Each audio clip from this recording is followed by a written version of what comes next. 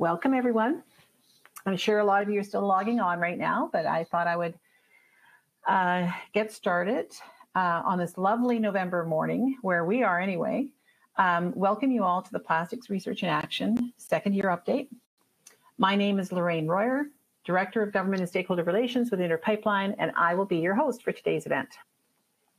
Before we get started, in the spirit of reconciliation, we acknowledge that we live, work, and play on the traditional territories of the Blackfoot Confederacy, Siksika, Kainai, Piikani, the Tsuut'ina, Stoney Nakoda Nations, and the Métis Nation, Region 3, and all people who make their homes in Treaty 7 region of Southern Alberta.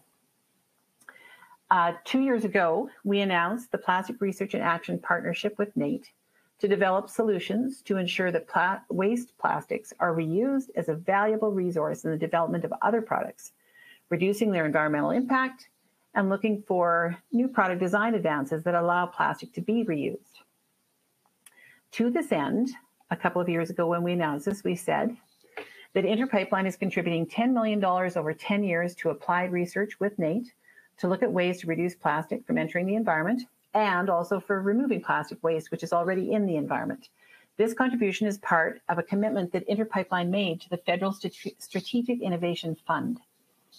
We have undertaken this initiative because we believe that plastic is a valuable commodity that belongs in the economy and not the environment. It's important that as a society, we get plastics right. When plastic products complete their usefulness, they don't belong in landfills or the environment, and they should be considered a valuable resource that can be recycled and reused. When a plastic product continues to be reused or recycled and enters the production cycle again and again, this is known as a circular economy. At Interpipeline, this partnership with NAIT and other initiatives that we're involved in are looking at ways to contribute to tangible, applicable solutions and contribute to the creation of a circular economy. You know, we take great pride in the fact that we are developing and are near to completion of North America's first integrated propane to polypropylene complex right here in the heartland of Alberta. It's called the Heartland Petrochemical Complex. Being a safe and responsible operator and producer of quality recyclable plastic is something that Interpipeline intends to be proud of as well. We are proponents of the circular economy. We're members of the Chemistry Industry Association of Canada's UN-recognized Responsible Care Program. We're members of the Alliance to End Plastic Waste, members of the Alberta Plastics Recycling Association, and founding members of the Plastics Alliance of Alberta. We support these and other initiatives, including PRIA, and today you will hear about that one. We're excited to be working in partnership with NAIT, a world-leading polytechnic dedicated to helping industry develop practical, impactful solutions to address their specific needs and challenges. So about PRIA, the acronym for Plastics Research in Action. We are here today to tell you that this partnership has embarked on some exciting work over the last couple of years to keep plastic out of the environment. Today you'll hear updates on the couple of the main initiatives we started on originally. One focuses on the study of microplastics in water, and the other seeks to find ways to use hard to recycle plastics in other products like building products, starting with asphalt. You'll also hear about other building products and about our participation in research to understand the post-consumer plastics supply chain and market so that businesses can start up with knowledge of that market. And very importantly, you'll learn about how we're engaging and also learning from our young people and students. For the great ideas, for sustainable ideas, working with students is a big part of this partnership. This kind of work cannot occur in a vacuum. Our governments, our academic institutions, industrial and community neighbors and partners are all should be engaged to make sure we all share in the findings and successes. We hope things that we learn here can be shared with others in other jurisdictions and around the world, and you'll hear more about that. Before we welcome our first speaker today, I want to draw your attention to the web page that we launched in the first year, and it's still up, where you can visit for updates over the coming years. It's www.nait.ca and then /PRIA. And you can also visit interpipeline.com or follow NAIT and Interpipeline on Twitter for ongoing updates about PRIA or the Heartland Petrochemical Complex, as well as other related news and notes. Jen, I would like to put up the slide for the forward-looking statement. Before we begin the formal presentation, if I can draw your attention to that statement, essentially what it says is that I would like you all to be aware that the information on this conference call may contain forward-looking information and assumptions. And although they're considered reasonable by PRIA partners at this time, they may later differ from those stated or implied by our comments today, and undue reliance should not be placed on this information. But without that out of the way, let's get to the fun stuff. Today, you're going to be hearing from the following people. Laura Jo Gunter, who is the NAIT President and CEO, will kick us off. Jeremiah Bricksaw, chemist of the Clean Technologies team at NAIT. Dr. Toya Oyeden, NAIT Senior Project Manager for PRIA. Dr. Paolo Massoni, the Applied Research Chair in Energy at NAIT. Dan Morrison, Sustainability Supervisor, Interpipeline. Nadia Leenders, NAIT Student Research Assistant. I'm also, if we're on to the logos slide now, I'm also excited to confirm that in the spirit of collaboration I was just talking about, we have some continuing and some new partners involved in this research. You'll hear more in the presentations to come, but we're excited to be working with Dow Canada, Green Mantra Technologies, the counties of Strathcona and Sturgeon, both from Alberta's industrial heartland, as well as new partners, McAsphalt and Polyco. We're thrilled with the energy and alignment these partners are bringing to the partnership and look forward to the work ahead. So let's get started. We've said it many times before, but working with NAIT is incredibly important and valuable to us. Interpipeline's commitment to environment and sustainability goes hand in hand with our commitment to communities and young people and creating opportunities in the communities that we operate and develop in. NAIT is an aligned and obvious partner. We're pleased to be able to have the President and CEO of NAIT with us. And at this time, we'd like to ask Laura Jo Gunter to say a few words. Over to you, Laura Jo. Thank you, Lorraine. I'm so excited to be here and to talk to this group today regarding this very exciting opportunity with PRIA. And we're very excited to be here because it's such an important part of what we do at NAIT is partnering with with industry in order to solve industry's most pressing problems. Plastics is a problem that affects us all. And addressing that problem is what really excites me about this partnership with Interpipeline and the work that we are doing together through the Plastics Research in Action. The potential global impact for these projects is astounding. The projects that we are talking about today are not only exciting, but so necessary because of their possible implications. From identifying and quantifying microplastics in the North Saskatchewan River, to blending plastic into asphalt for use in cold climates, to turning plastics into luxury flooring, to researching plastic waste, all of these have promising benefits that go way beyond Alberta. And let me just add that regarding the North Saskatchewan River project, I understand that some congratulations are in order for the project lead, Dr. Paolo Massoni. He recently was the recipient of the Dow Canada West Tech Award for Distinguished Leader in Science and Technology. So congratulations, Paolo, on your success. And we are so proud of you and to have you on this project. Recently, NAIT launched a new strategic plan. It's called the NAIT Effect, and it's all about impact. PRIA brings together so many elements of this plan in terms of the direction that we at NAIT want to go. Nearly all the plan's strategic imperatives are reflected in the PRIA projects.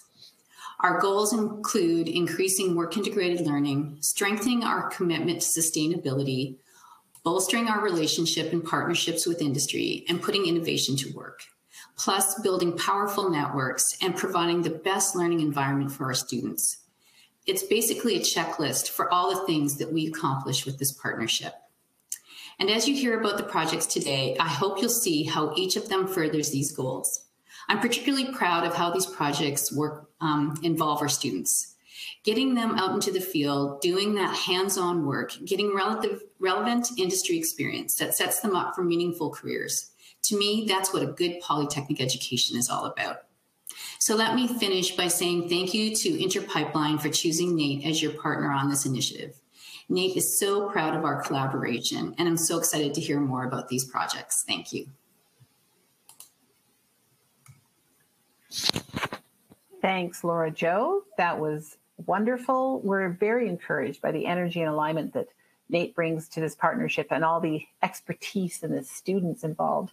It's a checkbox for us too, is exactly how we'd like to execute these projects. Now we're going to hear about the results of those efforts next and listen to each of the research experts outline the projects to you. But first, we're going to show you a quick video to show some footage from the Microplastics in Water project. If you could roll the video. We've been executing this project for 18 months now. We started with nothing in the lab. At this point, we've developed a full suite of methodologies that allow us to sample efficiently in the field and extract the microplastics when we bring those samples back into the lab. Moving forward, we'll be analyzing what is today the largest collection of freshwater and sediment samples collected in Western Canada.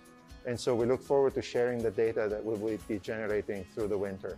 What I think is the most unique aspect of this project is that we're combining 3 separate lines of applied research in microplastic science into one single project. We are using state-of-the-art equipment in collaboration with Dow Canada. They are leaders in analytical chemistry across the world, and through their partnership, we have been able to push microplastic science further and faster than we could have been on our own. We are also developing methodologies together, and this is important for the science community at large. This is a very challenging project because it involves very long days into the field, and it requires skills, including a high level of training in safety to be able to operate in the field at this scale. And it's also very challenging because the methodologies that are involved in terms of preparation in the lab are non-standard. And so we've had to put a lot of time, several months, into really understanding and figuring out how to control contamination in the lab and how to become efficient at doing the work that we need to do to extract the microplastics. But that's not all of it. The identification and the quantification of microplastics is something that's a deep challenge in its own right. The most important thing that allowed us to make progress is that we brought a community together. Without all of these elements together, progress would have been not only a lot slower, but probably impossible in some of these areas.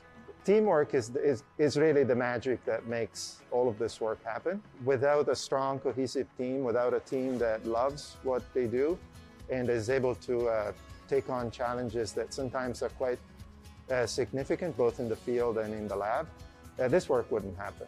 For me, microplastics is a topic that gets a lot of media coverage. People talk about it a lot. It's a very growing concern for a lot of people. So being in the middle of that research is very interesting, and getting to see what actually happens behind the research is exciting.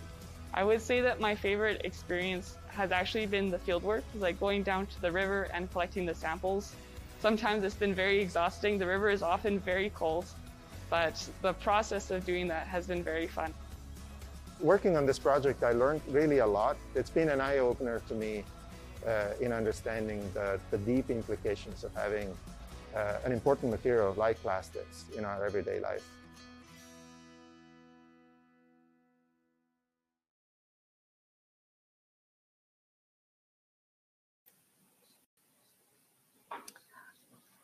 I think I'm back on.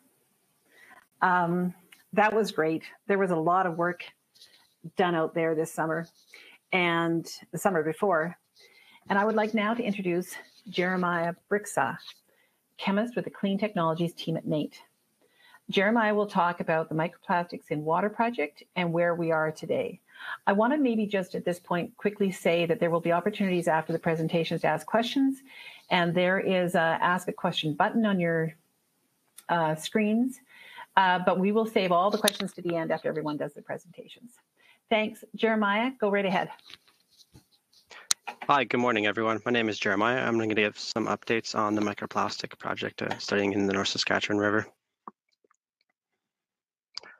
So there's no shortage of news articles talking about microplastics in recent times. Essentially, everywhere scientists look, they're finding these small microscopic plastic particles in the environment.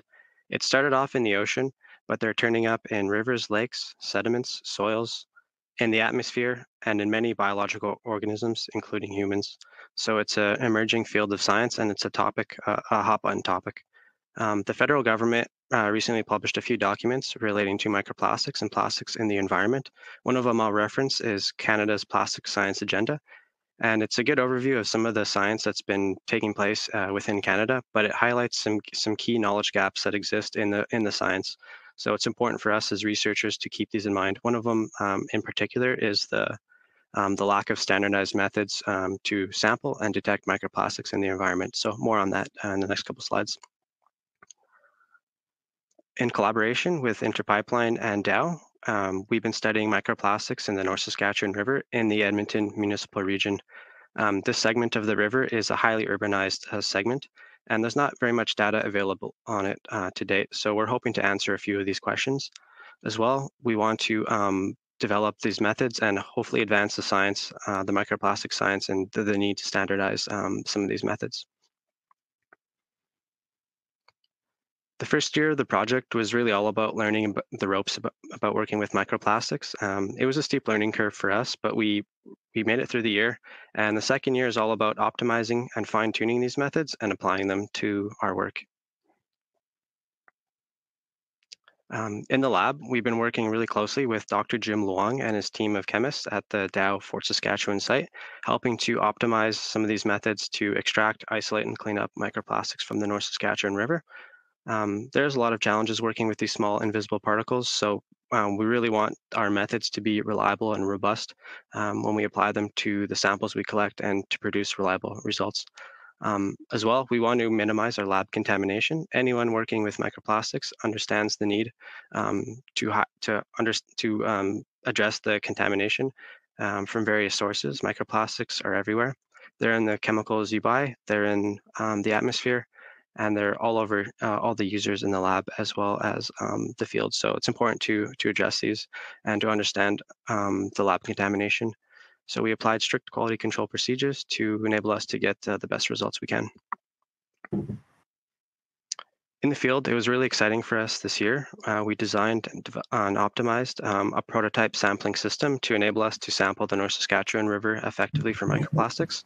A lot of the research that's taken place is in the ocean, and applying these techniques to sample in the ocean in the North Saskatchewan River is quite challenging. They don't necessarily work as they should, and this is due to the fact that the North Saskatchewan has a high flow rate, particularly in the spring months, and it has a high suspended solid load throughout the summer. So these are challenging issues that we have to overcome.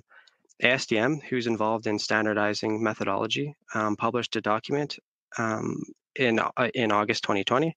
So we were able to develop a prototype sampling system to conform to this method for sampling microplastics. We developed something that's plastic-free, battery-powered, and small enough to fit in backpacks. So it enables us to travel throughout the river valley and sample pretty much anywhere we want, regardless of infrastructure at the sites. All we need is solid ground to stand on. So we believe we generated one of the largest collections of freshwater and sediment samples in Western Canada using standardized methodology this field season. We trained 2 summer students, John Wong and Nadia Linders, who you hear from later on in this presentation. And as well, we were able to present our initial work at the Remediation Technology Symposium this fall to environmental consultants and scientists about our work that we've been doing so far. Looking forward into the next steps, we're going to be processing all the samples that we collected this field season using our optimized methods and in light of our quality control procedures we have in place. We'll be training additional summer students starting in January. We'll be out next year in the field sampling microplastics in the North Saskatchewan River. And we're really excited about this. We're actually going to be presenting at an ASTM microplastic symposium in the summer of 2022 to talk about some of the work that we did while developing our prototype sampling system. So thank you all for listening. I'm going to pass it off to Dr. Dessa Odoyen, who's the Senior Project Manager for PRIA, and he's going to talk about plastics in asphalt. Thank you.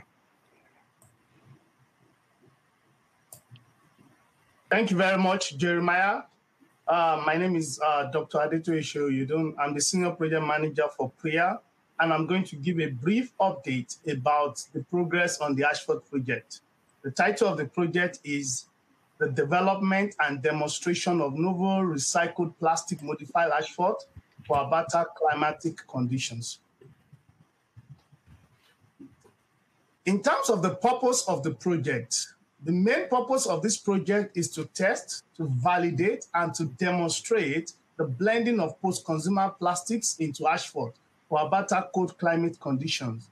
And in terms of timeline, the project consists of 3 phases over approximately 2.5 years. We started this project in June 2021, and the phase 1 of the project deals with the identification of suitable waxes for blending with Alberta asphalt samples. We've actually completed this phase.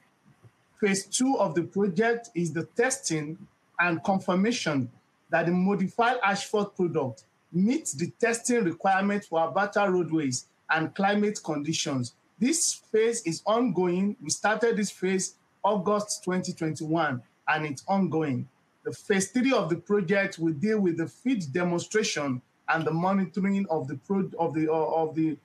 laid down asphalt in the feed. We hope to start these immediately the weather permits around early May 2021 next year.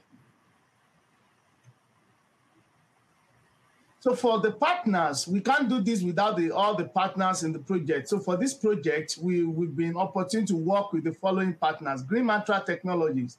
Green Mantra is a clean technology leader that uses its advanced chemical recycling technology to transform waste plastics into value-creating synthetic waxes and polymer additives. So in terms of what Green Mantra brings on the table, they are committed to cost-effective transformation of plastic waste into valuable products. And in this project, they brought in their staff expertise, the use of their proprietary technology for blending with asphalt and testing the recycled modified asphalt samples.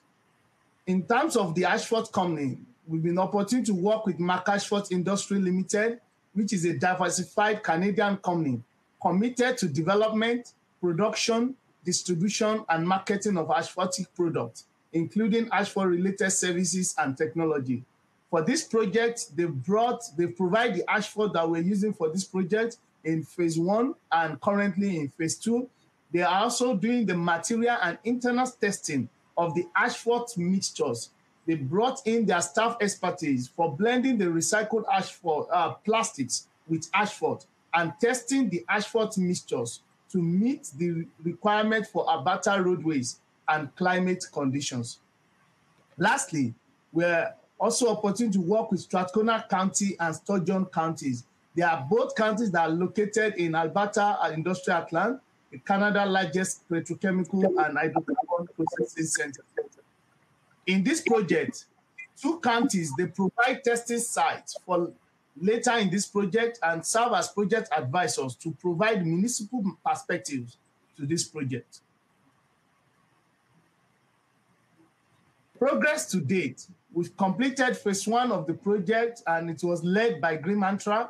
2 binders were modified with 2 different Green Mantra polyethylene wax products. The binders were characterized by softening point, penetration, and viscosity to determine the recommended binders and the dosage for the project going forward. We stepped into phase 2A of the project. And in the phase 2A of the project, we completed the Super Pave performance grading test, the stability test, and other essential tests to evaluate the chosen binder sent in by Green Mantra. The testing so far determined that the binder is good, the storage stability is fine, and no red flags are noticed. The binder performs significantly well compared to other polymers currently used in the industry to modify asphalt. Also, we've confirmed and with Bonko Rocks as the aggregate suppliers for this project.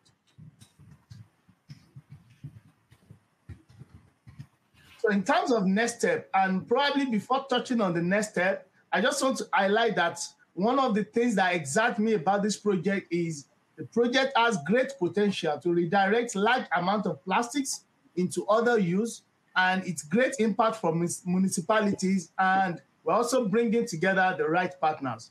So in terms of next steps, we're hoping to complete the phase 2B of the project, which is the optimization and the verification of the performance of the opt mixed asphalt. We are also going to commence phase 3, field testing of the asphalt, hopefully by May 2022. At least 4 sites have been identified to date. Then we're going to be doing the field demonstration and the testing. And with this, I would like to pass it on to Dr. Paolo Missoni, who will provide update on the development of polypropylene flooring from recycled materials. Paolo. Good morning, everyone. I'm Dr. Paolo Mussone, Oventive Applied Research Chair in Energy at NAIT. I'm really excited to be here with you today and to talk about a new project in the Plastics Research in Action portfolio. This is a project that will look at developing polypropylene-based flooring and also include recycled materials into that flooring product. Currently, the vast majority of luxury vinyl flooring is actually imported in North America. These products are manufactured using polyvinyl chloride. This is a plastic that does not degrade. It's very hard to recycle. And so most of it is currently ending in the landfill at the end of the life cycle. That's a serious problem. And we're very thankful to be able to work with a Calgary-based company, Polyco, which is developing a luxury flooring product that's based off of polypropylene. They plan to manufacture this product using polypropylene that will be produced at the Heartland Petrochemical Complex. And the important thing about this product is that it's fully recyclable, because polypropylene, unlike PVC, can in fact be recycled, and there are no off gases given off from the processing of this particular type of polymer. In this project, we're going to look at introducing 20% recyclable content into the initial prototype that Polyco will make. And of course, this will have a massive impact down the road in terms of reducing landfilling.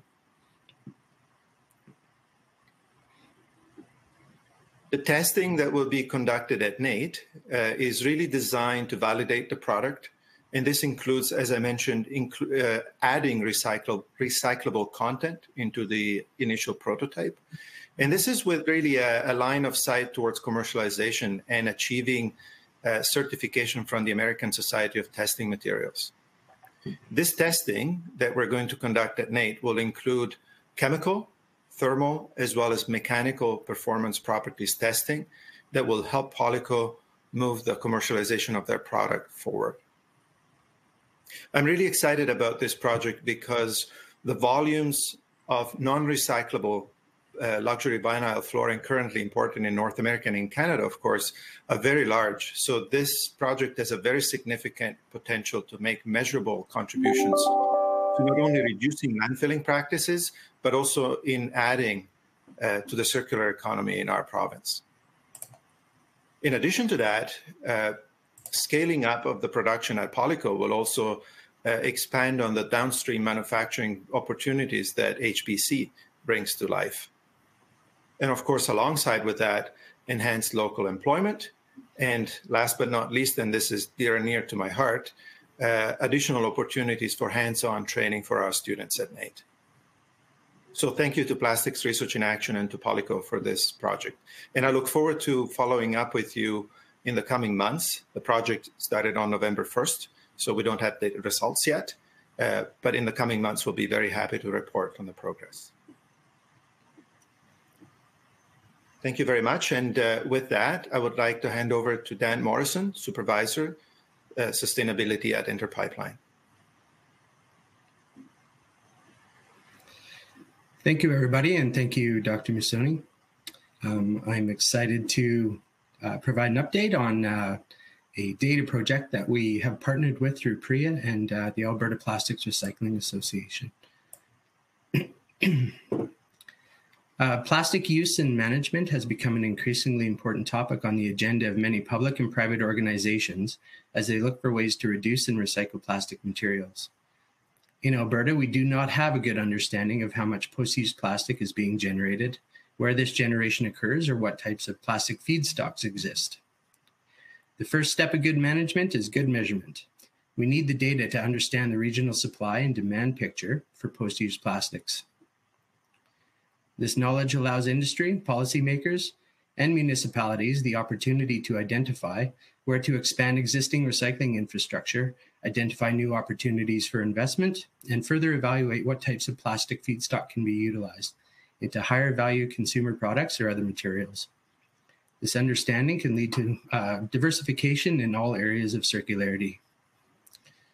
PRIA is supporting the data project focused in the Alberta Industrial Heartland region, northeast of Edmonton, led by Eunomia, an international waste auditing expert consultancy for the Alberta Plastics Recycling Association, to develop a methodology to quantitatively and qualitatively assess plastic waste at various industrial operations.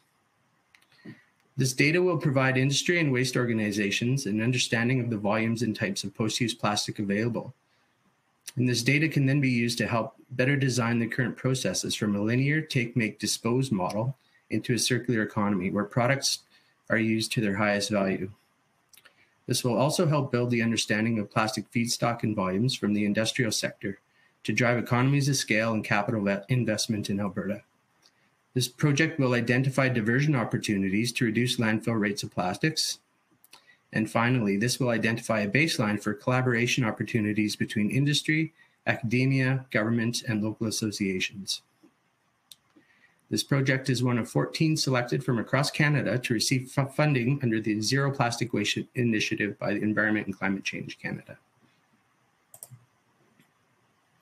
Outcomes to date, we have conducted 39 detailed waste audits completed across 10 companies in the industrial heartland. Currently, the data is being analyzed, though it is too early to share the results. They are still in draft form and they're still being analyzed. Final report is expected in February, and we're excited to bring these results to the public. This methodology that is developed will hopefully be available for use in other jurisdictions across Alberta and then potentially even across Canada. This will also help provide decision makers with the data and methodology for policy and projects. And with that, thank you very much, and I will pass it back to Lorraine Royer. All right.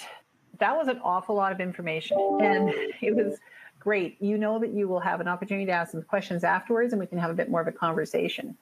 Right now, I'm going to introduce Nadia Leenders, who is a student research assistant with the Clean Technologies team. I also want to acknowledge that we've had a number of students work in this program and will continue to. I think since the beginning of the project, there's been 16 students. I think Toyo knows the number of hours, but lots of opportunity. John Wong is another student on the microplastics project. And he's been working in this field of the microplastics that we've been working on with Dow in his field of choice, chemical analysis, and PRIA funding. And these projects provided him with the opportunity to practice and expand his knowledge. And he acquired, graduating last May from NAIT in the chemical technology program. Nadia brings a whole bunch more passion to the field and to these projects. And I'd love to hear from you now, Nadia, to talk to you about what this has done for you and what you're interested in doing. Thanks, Nadia. Thank you, Lorraine. Good morning, everyone. I am Nadia Leenders, a summer student working on the Microplastics in Water project under Jeremiah Brixa. I've been a part of the project as of May 2021 and am a recent graduate from MacEwan University with a Bachelor of Science degree, majoring in molecular biology and minoring in chemistry. I applied to be a student researcher because I wanted to get as much work experience as I could before I graduated from university. It was through my work integrated learning course at MacEwan that I was able to find this job. My professors were able to support and guide me all through the application process. I was interested in this job because it gave the opportunity to accumulate a variety of skills and experience in both fieldwork and lab work. Microplastics is also a very new and emerging research topic. The idea that I get to be a part of a research project in its earliest stages is very exciting to me. Through this position, I have gained experience working with certain instruments that I didn't get the opportunity to through my schooling. I also learned a lot about proper field sampling. Plastic is everywhere, so I had to learn to be more mindful of contamination from both the workspace and equipment that I'm using down to the clothes that I'm wearing. It has been an exercise in patience and really forced me to think critically about every step of the process to avoid contamination. The most valuable skill that I will take away from this job, though, is probably going to be the ability to troubleshoot and learning about the ups and downs of method development. Especially when working in the field, if something went wrong with our equipment, we needed to be able to deal with it in the moment, often with limited resources to fix the problem. Collecting just one sample took so long due to the volume of water we needed. Everything we did required efficiency, or we wouldn't be able to collect from all the sites that we needed to in one day. The skills that I gained to deal with these problems and learning how to optimize our process, I feel is invaluable. They are lessons that I can take and apply anywhere in my future. Thank you.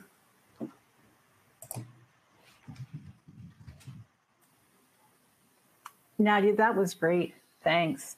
I think we could also learn patience, but as I listened to you guys talk about the things you have to do to make sure these are verifiable, repeatable, valid samples and methods, I'm so appreciative of what these projects are doing to contribute to the body of knowledge, not just here, but globally.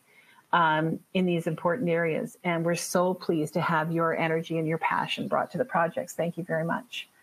So at this point in the presentation, we just want to point out that there will always be, not always, often be opportunities for collaboration on future applied research projects focused on the reuse and the recycling of plastics. If you or your organization, as you're listening, are interested and have a good idea, please visit the Plastics Research in Action webpage for contact information regarding future opportunities. We want to make sure we give a special thanks to all of our industry and municipal partners who have joined us in this very exciting next phase. I'm looking forward to Toya out there personally laying down asphalt next spring in our test sites. He mentioned the municipalities. We're also going to have a test site right on our own Heartland Petrochemical Complex site. It'll be laid by Alexander Paving from the Alexander First Nation. They're also going to have a test site. And of course, there's lots more progress being made over the winter and into next summer on the microplastic study. It's our intention to make as much of our learnings, and the study that Dan talked about too, is going to be available for the body of scientists and interested people working on these topics available for use. So that's what we're trying to do here, is make some advances that are practical, applicable, and start getting plastics out of the environment right away. So now that we have some experience under our belts, we look forward to having more news to share, and we'll post updates on our website and our social media going forward. We are now going to open the floor for questions. And this is how it'll work. Please submit your questions on the submit a question button that's on your screen. I don't see the same screen as you do, but I believe it's obvious. We will get to as many questions as possible in the allotted time. If we can't get to all of them, we'll take a note and we'll try to respond best we can. For any media that are on the call, we are pleased to take your questions now, but if you have more than one or two, we'll be happy to connect you after the call with either the Interpipeline or the NAIT media relations teams. And then I think that's it for housekeeping.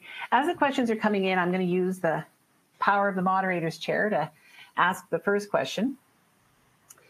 And Paolo or Jeremiah can take this one, but you mentioned ASTM, and I know that I had to learn what ASTM was, but I think I was impressed with the significance, what this body is, who this body is, what they do, and why is it so important that that they're paying attention and that we're making a presentation to this body next June. Jeremiah, would you like to take that, since you spent so many hours in the field and actually working with the system and submitting the abstract to ASTM? Sure, thanks, Paolo. So ASTM stands for the American Society for Testing and Materials, and they're a body that really publish standardized methodologies that anyone can use around the world in order to ensure that results kind of match from lab to lab. So it really helps us out in the microplastic space because the science is so new. We want to be able to have results that can be used from other research groups and to help advance the science. So we're really looking forward to presenting at the ASTM conference, and a lot of the things that we learned. Microplastic work is very challenging, and there's a lot of things that you need you need your basis to cover before you start to produce good results. So we're happy to share a lot of the learnings that we had. So some of the things that we think were good and some of the things that we know are challenging, and it'd be nice to know ahead of time before we learned the hard way kind of thing. So we're really looking forward to present our work to fellow scientists and the community there, and maybe even affect the ASTM going forward if there's a new publication on it. Thank you. Lorraine, if you're okay, I'll add a couple of comments to those great comments from Jeremiah. Environment and Climate Change Canada is watching what we're doing with great interest, because the work that we're doing in influencing methods for collection and analysis is going to be at some point in the not too far distant future part of the science that will inform a standard on how all of this work is going to be done. So from a regulatory perspective, what Plastics Research in Action is doing through this project is contributing and being active in that conversation, as opposed to being simply a recipient of a guideline that will come down at some point from the government. This is a very important part of the work that is happening through PRIA. Right, and I think I really appreciate it because, you know, you'll have people say there's this much plastic in this body of water or that much or whatever. And if there is no standardized testing, exactly, we're talking about apples and oranges, right? So we as a global community need to be able to have some faith and certainty in those numbers. And so standardized testing is incredibly important. Good. A really simple one. What is the size range of microplastics is the next question. Sure, I'll take that one actually. So the upper size range of a microplastic is 5 millimeters. The lower size range is around 100 nanometers. We've been working with our method, focusing on the small size classes, because that's where we think the future of the field of science will go. So really dialing in and less than 500 microns down to 100 microns is where we know we're really accurate, and we want to push the method to be sub 100 microns actually, which is quite challenging. Because you're telling me I can't see 100 microns. You can't even see it if you know where to look. Your hair is about 75 microns or so in diameter. So as soon as you go below that, for plastics that have no color or dye in them, you won't be able to see them. So extracting them from any kind of matrix, whether it's water or sediments, it's extraordinarily complicated. This is why there's so much uncertainty in the science, because it's hard to see them when they're that small. And handle them and measure them, I would imagine. And count them, yes. There's another question that says, Toya, this could be you. Any plan for distance learning online education open to international students for experiential education, experiential learning in healthcare as well, ... So what about distance learning? Yeah, so one of the things that we're working with NAIT actually brought on the table is because based on all the work that we're doing, we have a very good continuing education center at NAIT that we can use to come up with different modules and different courses on what we've learned so far. So we've put the process in place. We're currently working on that behind the scene to see what are these courses that we can bring up now, and how, in what form to do that. So I'll just advise the person that has a question to look forward to updates, especially, and maybe sign up for update on our website at nait.ca/PRIA. We're going to post update on that, but we're working on it and to understand what perspective we want to cover and the courses that we want to cover. Thank you. Great. The next question I can take. It says, what is the PRIA connection to the Heartland Petrochemical Complex exactly? And I guess it started with, so Interpipeline is building the Heartland Petrochemical Complex. We will be the complex will be the first integrated propane to polypropylene complex in North America. We'll be producing polypropylene. As such, and in everything we do, we want to make sure that we're a responsible operator. We're getting into the issues that surround anything that we do. And also as part of a commitment to the federal government when we were going through a SIF grant application, we determined that we would give Interpipeline is contributing $10 million over 10 years to looking at solutions for getting plastics out of the environment or keeping plastics out of the environment. And so that's it. As an owner of the Heartland Petrochemical Complex, Interpipeline is undertaking this important work.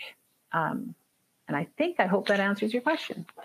It says, what is the most common type of microplastic encountered in the North Saskatchewan River? And they have here LDPE, HDPE, PP. Someone who has a better chemistry vocabulary than me. So what is the most common type so far? So we weren't going to talk about the results exactly today, but there have been one published study that shows that there are a variety of microplastics in the North Saskatchewan River, from polypropylene, polyethylene, and a lot of PET fibers, so synthetic fibers from polyester. So there's likely a variety of plastics within the North Saskatchewan River. And when we're finished with the data, we'll definitely be sharing it publicly for everyone. Perfect, thanks. Ongoing, right? What is the timeline for laying the plastic/asphalt blend down on the road? And actually, Toya, when you do this, can you talk a little bit about, because one of the questions I was actually going to ask was, are you not worried about plastic particles shedding off the asphalt road? And you should speak a little bit about the Green Mantra process. But also, will there be asphalt laid down in time for testing this winter is the question. Thank you very much for that question. Like I said in the update, we're looking at having the asphalt laid down anytime around April ending, but likely first week of May. So we're looking at when we'll be able to kind of have access to the ground, snow is off the ground. So we're not going to lay down asphalt on or before, we have this winter gone. We're going to have it laid down in early spring, which is around ending of April to early May. That's when we're looking at. And in terms of regards to plastic coming out or leaching out of the asphalt, one of the reasons why we're going with Green Mantra is Green Mantra technology actually have the chemistry to convert the plastic into waxes. So the chemistry has changed, and thereby to waxes that are very close in property, polymer property, similar to what we have in asphalt. So any concern will be similar to that of traditional asphalt. So, and also we're in the early stage of 2.5 year project. So field test will be conducted later in the project and monitor to ensure that the project is safe, benchmark against current product. Okay, perfect. There's a question here to elaborate about what I mentioned about Alexander Paving, the Alexander First Nation. So can you elaborate on the partnership with? So not exactly a partnership, but right now we're certainly working with them to supply a test site and their paving company to do paving for us at Heartland. We have business relationships with Alexander in other ways and other First Nations in other ways. But this one is just, they're going to do some paving for us at the HPC site, and they're going to use one of their own sites for testing as well. What we were looking for and why this wasn't more widespread to other places is because this is just testing, remember. Right now, asphalt's still on the bench in the lab, and we need someplace where the aggregate is close and the test sites are close, and we're trying to keep it all together while we're doing a test. Clearly, if we meet some success on tests, we'll expand that. But right now, it's just a local small testing kind of an exercise. And it says, can you talk a bit about practical outcomes? Suppose you find a way to measure and describe the microplastics in the river. Then what? I don't know. That's Paolo, do you have an answer? Oh, that's potentially $1 million question. It's very important that we know which microplastics are where, because they will likely be correlated with inputs into the river. And so through this work, we will be able to work with whoever, let me say, owns those inputs to inform how their operations could be improved so that the release of microplastics, if it's there, can be controlled and reduced, ideally eliminated. So it's really about generating knowledge that helps whoever is contributing into the release of microplastics into the North Saskatchewan do things better. Not finger pointing anybody. We're laying that kind of ground science work that will help everybody behave better and perform better and operate better around our river system. Yeah. So really, baseline, find out what is where, and all of us get better information. We have a phase 2 of our microplastic project that's also going to talk about and examine instrumentation to measure process flow and so on and so forth. So these are all iterative, contributing research projects, would you say, Paolo? Absolutely. The baseline, as you called it, Lorraine, is really if you're building a house, almost like the foundation for what we know. And then on top of that foundation, we're building through another project inside Plastics Research in Action, a monitoring tool that will enable everybody that wants to track particular type of plastics in the environment. And then the next stage of that will be developing solutions to retain microplastics before they even enter into the environment. Laying the foundations is critical because if we don't know what's there and at what time and at what rates, we won't really be able to design the solutions that will come later down the road. Yeah. Perfect. A couple questions on whether this is being recorded and will be available for later, and the answer is yes. So you can let your colleagues know if they weren't able to join today. What has been the team's experience working with Strathcona County and Sturgeon County on these projects? That's an interesting question, but I would say all good. But Toya, that's your job right there. Yeah, thank you so much for that question. And I really want to appreciate the representative of Strathcona and Sturgeon on the call. We've had several meetings, generally once a month, and they provide perspective, especially on the types of asphalt, the right mix, and for each of the counties, because as we know, different jurisdictions have different mixes with asphalt. So they've been able to work with us and work directly with Mac Asphalt as well as Green Mantra in looking at, okay, this is the right mix of what we're looking for. This is the combination of what works for our counties. Then looking holistically in terms of combining that of Strathcona and Sturgeon, and then based on the binders that we've identified earlier. So I would say all good, and they've been contributing greatly. So we look forward to laying down the asphalt next spring. There's a good follow-up to that question, Toya, and it is, where are you looking at the test sites? Are you looking at highway use or urban areas? So we're looking at a blend of, both. So, and we've been in discussion with the counties to identify. We want areas, we just don't want to look at, rural area alone. We want areas that has high use, and we want areas that also, a blend of both industrial use. So we're in discussion with them. I know some sites have been identified earlier, but we're still, as we get closer to when we want to lay down the asphalt, we're going to zero in on the specific site based on the indicators that we've identified earlier. Another question says, as a consumer, what can you do to be more conscious about microplastics? And as researchers, what have you learned about microplastic contamination that can be applied to everyday life? We have a very engaged and challenging audience. I love that. Mm-hmm. Maybe I'll take a first crack at it, Lorraine, and then I'll ask Jeremiah to chip in as well. Please recycle, recycle, recycle. Keep very valuable carbon in our economy. Don't discard, use, and lobby. If you don't have a recycling program in your community, lobby with your community so that a recycling program is put in place. Plastics are too valuable to be let go into the landfill. There's too many things that we can do with them.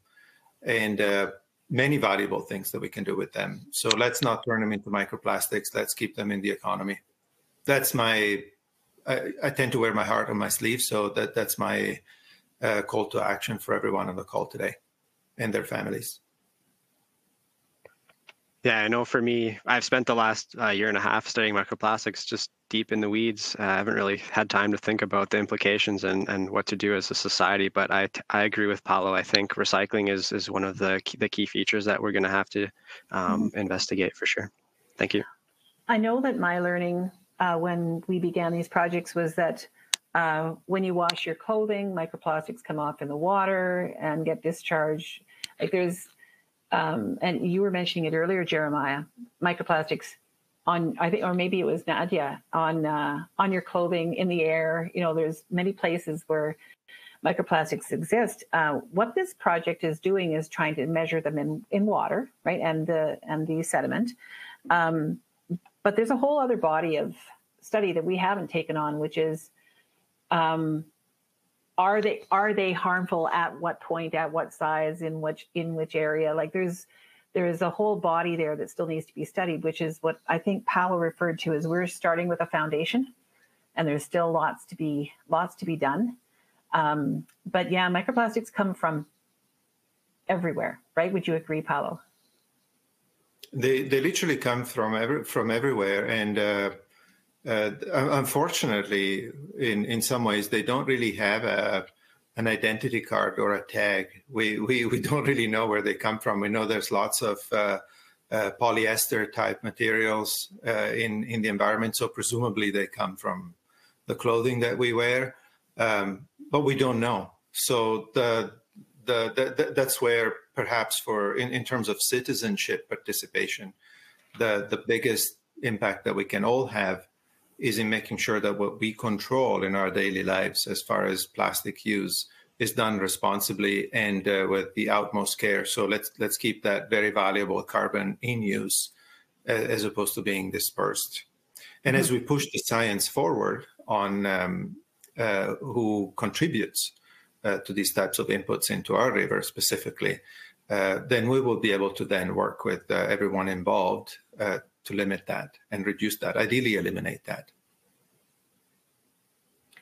I am waiting for another question, but while I do, actually, Paolo, can I ask you a bit about Polyco? Because this is our newest project. And I know you did a good job of kind of laying out what they're after, which is to see what recyclable content percentage they can put into their flooring, and then see how much of a circular economy they can get going in terms of the flooring. But characterize the market for me right now. There is no local production of this type of flooring, right? There's zero production of this type of flooring in Alberta or in Canada that I know of. And I'm pretty confident in saying in North America overall. The idea of using polypropylene as a replacement for polyvinyl chloride for this specific type of application is actually a technology that originated in Europe. There isn't anyone that's making that in North America yet. And if you talk about significance, what I heard from the company is that there's about 50 million cubic meters of this type of material that enters our borders every year for applications. Right now, that equivalent volume is all in polyvinyl chloride, which is perhaps the most difficult plastic to do something with at the end of the life cycle. So I'm excited as a scientist and as a citizen at the idea that we can have something that's, on the other hand, based off of polypropylene, which is one of the easiest possible plastics to recycle, that could potentially displace these very large volumes. And maybe I'm biased because the HPC will be built just outside of Edmonton where I live, but I really love the idea that that material will come out of a place in our region. And so we'll be participating in creating that circular virtuous cycle of recycling and use locally of plastic, as opposed to having to import from outside. Well said. It's 10 o'clock and we need to wrap up our call. There will be continued information. If you go to NAIT.ca NAIT.ca/PRIA. There's information on PRIA on that site. We both, NAIT and IPL, regularly tweet out any news or advancements on this. Please feel free to contact us and with any ideas or questions. Any questions that we haven't gotten to today, we'll endeavor to get to answer. But I really appreciate you all tuning in. I appreciate our experts for giving us some of their valuable time. Get back in the lab, you guys. And we'll see you soon. All right. Thanks. Take care. Bye-bye. Bye, everybody. Thank you. Bye.